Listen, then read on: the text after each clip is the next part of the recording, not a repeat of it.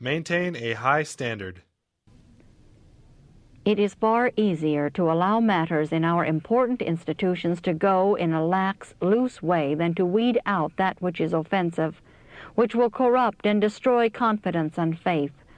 But it would be far better to have a smaller number of workers to accomplish less, and as far as possible to have these who are engaged in the work true-hearted, firm as rock in principle, loving the whole truth, obedient to all the commandments of God.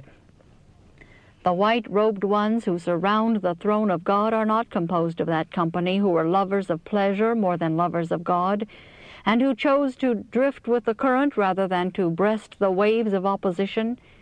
All who remain pure and uncorrupted from the spirit and influence prevailing at this time will have stern conflicts. They will come through great tribulations.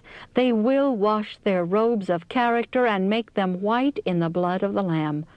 These will sing the song of triumph in the kingdom of glory. Those who suffer with Christ will be partakers of his glory.